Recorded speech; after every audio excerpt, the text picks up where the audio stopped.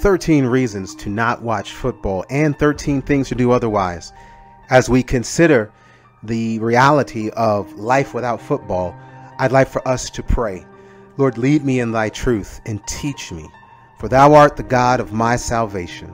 On thee do I wait all the day. Reason number 3 to not watch football: alcohol.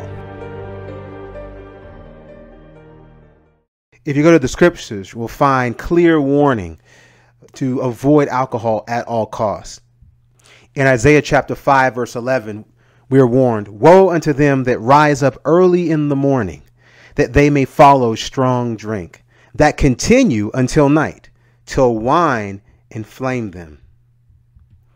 Then in Proverbs 20, beginning in verse 1, "Wine is a mocker, strong drink is raging, and whosoever is deceived thereby is not wise.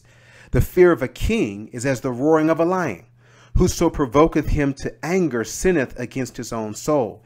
It is an honor for a man to cease from strife, but every fool will be meddling." In Judges 13, verse 4, "Now therefore beware, I pray thee, and drink not wine, nor strong drink, and eat not any unclean thing." Because finally in Isaiah chapter 5, verse 22, "Woe unto them that are mighty to drink wine, and men of strength to mingle strong drink." So these words from the scriptures speak clearly to us, and they seem so relevant because they have attached not just drinking as a habit, but drinking as a lifestyle. And that is not a coincidence. By making alcohol a lifestyle, or making it a part of even what we call the high life, we're able to create a bonding with a product that really meets us and really feeds us emotionally. And in this case, it's a product so powerful that its physical impact actually alters our behavior. And it's clear that it's working. When you take the official beer sponsor of the NFL, Bud Light, you see that Anheuser-Busch, which owns or produces Bud Light, in 2015, they agreed to a sponsorship extension through the 2022 Super Bowl. Now, this deal alone will pay the NFL $1.4 billion. So that totals out to just over $7 million for each team every year of the sponsorship. According to one Anheuser-Busch executive, "We've done the math and wouldn't be renewing this sponsorship if we didn't believe this would allow us to sell more beer." Isn't that amazing? Doesn't that sound like somebody worthy of a corner office? It's simple common sense. They wouldn't sponsor it. They wouldn't promote the sport if the fans of the sport, the patrons of the sport, did not consume enough beer to justify the sponsorship. So there's a direct correlation between the athletic world and alcohol. They work hand in hand, and they both fuel one another. So it's impossible to support one without your support for one spilling over into the other. Even just the matter of entering the arena or going into the stadium, the economy of food at sporting events is real. 2/3 or more of a facility's concessions revenues come from hot dogs, peanuts, and other ballpark staples. So basically, it comes from junk food, which in and of itself proves to be unclean food. But again, focusing on alcohol, we realize that drinks almost always have a very high profit margin, normally in excess of 90%. So while there may be food being eaten, money, the real money, is made off of alcohol. One reason, because the profit margin is so high, and two, because of the alcohol drive, you're prone to consume more than you actually would in the case of eating more. So when you see this excess on the part of the patron,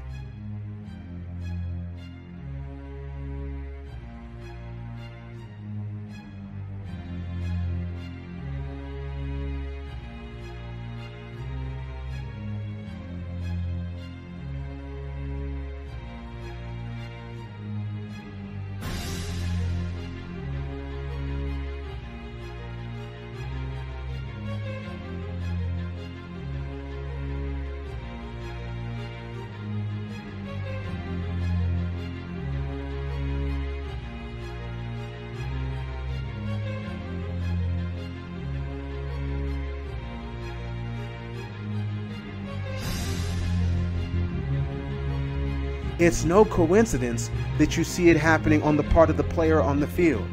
I mean, how often do we have to look at a rap sheet and see a connection between the lifestyle and the negative impact that it has on someone and how it proves scripture to be true? For example, Eric Henderson, a Minnesota Viking. In November of 2013 and January of 2014, this troubled linebacker was arrested on suspicion for drunk driving twice in 6 weeks. First on the 19th of November, and then for a second time on New Year's Day. John Boyett plays for the Indianapolis Colts.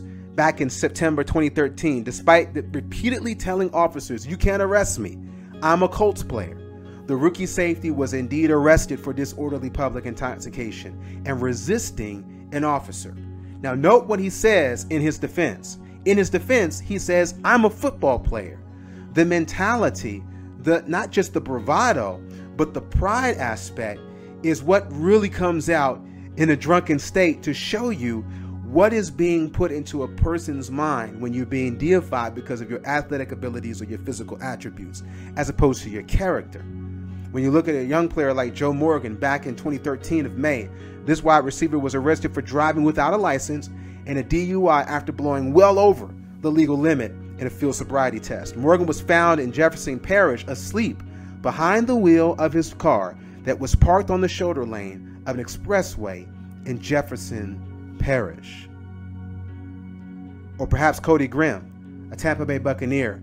Back in 2013, the safety was arrested twice in 3 months for public intoxication charges. And Ronell Lewis, a Detroit Lion, in April of 2013, the linebacker was arrested on charges of public intoxication and disturbing the peace after getting into a bar brawl in Oklahoma. What happened is Lewis pushed the man to the ground, punched him in the face in front of the police. But he refused to stop fighting even after being tased by an officer. He finally dropped to the ground after being tased a second time and was transported to a hospital for treatment. Evan Rodriguez, Chicago Bears. In March and May of 2013, he was arrested and charged with disorderly intoxication and resisting arrest last March after becoming combative with police.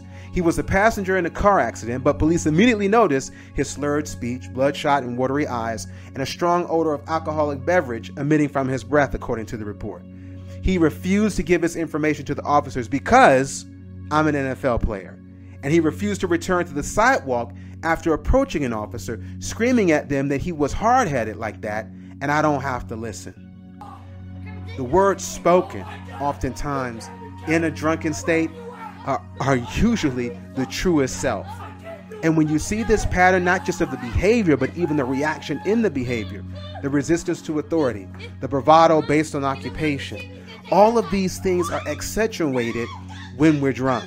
And they're actually something that the scripture spoke to in the verses that we just read.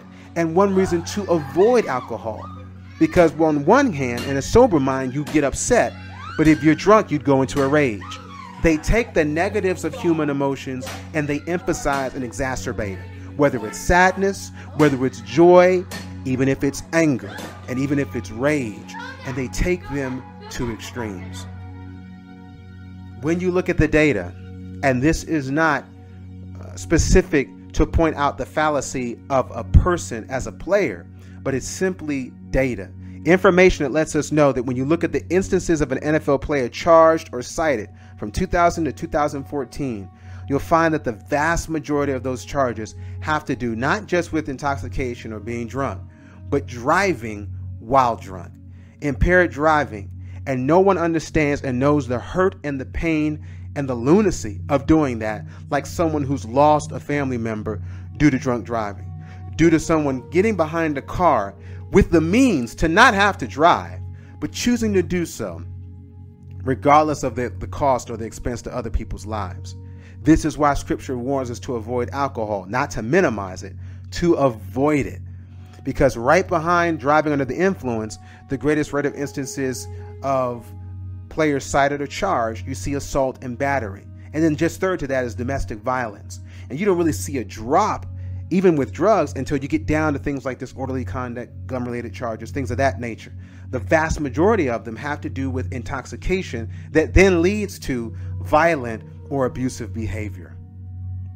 But the reality of intoxication is not just alcohol based, but oftentimes alcohol proves to be the gateway to more serious drugs or ways to impair pain or to, quote, elevate your performance.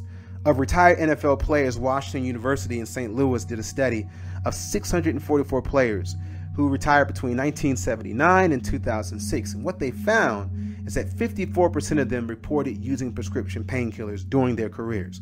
So a little bit over than half used drugs to dull the pain. Now, of that group that used the drugs, 71% admitted that they had misused those drugs, meaning that they got prescribed drugs without prescriptions, or they used more drugs than they were prescribed. They became addicted. 68% of that group of used drugs also reported that they did not get these drugs from doctors. So you have more than half of the players admitting to using drugs. And the majority of those who then use those drugs abuse them, and they're getting them from illegal means, black market, drug dealers. So you see a connection now between players and what we would call the dark sides of life or black market industries. And so you see how crime, not just in terms of behavior, but crime in terms of enterprise, is in one way drawn or attached to the whole sports industrial complex. In another analysis of player behavior and a possible link between drugs and alcohol, a website called NFLarrest.com has actually taken the time to create an arrestometer, a database of arrest of players and the statistics, and it's broken it down within each and every team in the league.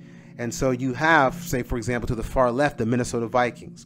But then within each team, you'll see a color code that represents the crimes for that particular team. And so obviously the larger, the more color you see, the prevalence of that violation within each team. And just by quickly looking at the graph, you see two colors. You see blue, you see orange, and then you also see green. And we'll get to the green in our next topic. But here we see the green being overwhelmed by the blue and the orange. Blue representing DUI, driving under the influence, normally under the influence of alcohol.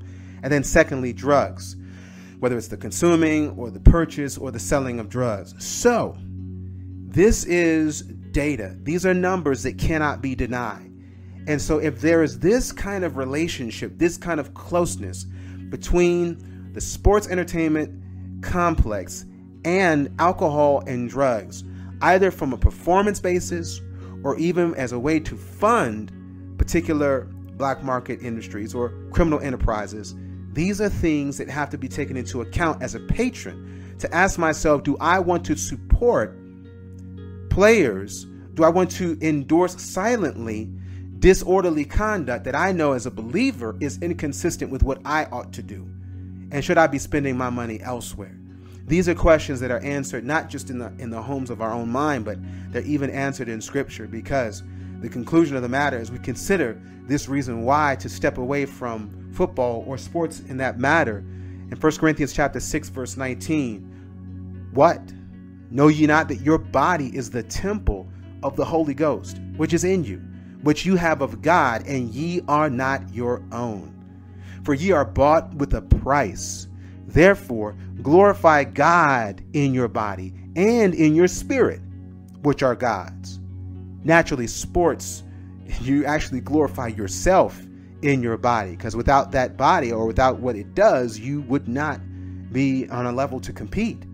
But Scripture is encouraging all of us, athletes and watchers alike, to give our bodies as living sacrifice and keep it that way, because of the belief that this body that I have, this life that I have, belongs to God. It belongs to God because not only was I made by God, but I have been saved by God. I have been restored, and I've been put into a new and living way that allows me to not live subject to my passions, but instead by the Spirit of God and by the grace of God, I actually have authority over my body. My mind dictates what my body does, and not the other way around. And I'm able to live a happy, healthy, wholesome life because I choose to live for who I belong to, and that's the Lord Jesus Christ.